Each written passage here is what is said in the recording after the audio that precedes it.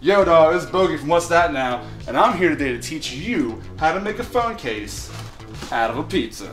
So step one, you want to make sure you got a nice hot fresh pizza. Cheese pizza's okay.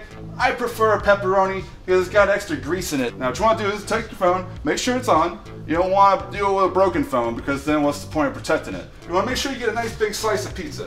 One big enough for your phone. It's going to fit? I think it's going to fit. Now slap it down on the counter.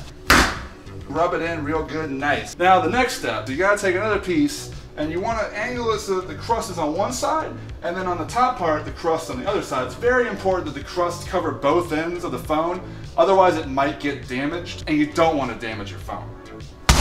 Now that you've got your phone sandwiched firmly between two pieces of pizza, you want to make sure you protect it from any dust that might be floating around in the air.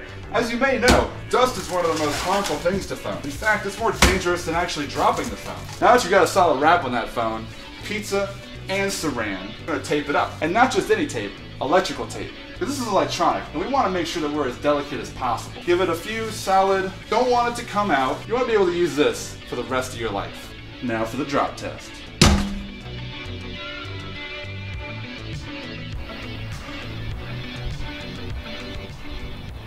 Let's throw this bitch off the building. Check out our phone pizza.